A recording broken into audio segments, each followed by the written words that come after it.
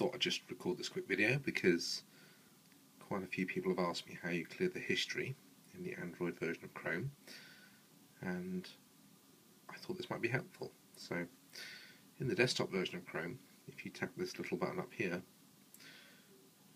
somewhere down on this menu there'll be a history option, but as you can see in the Android version, this is on a Nexus 7, there's no history option. So what do? What you do, you tap in the address bar at the top, and you type Chrome, then a colon, and a colon, then 2 forward slashes, and then history. Can't spell history.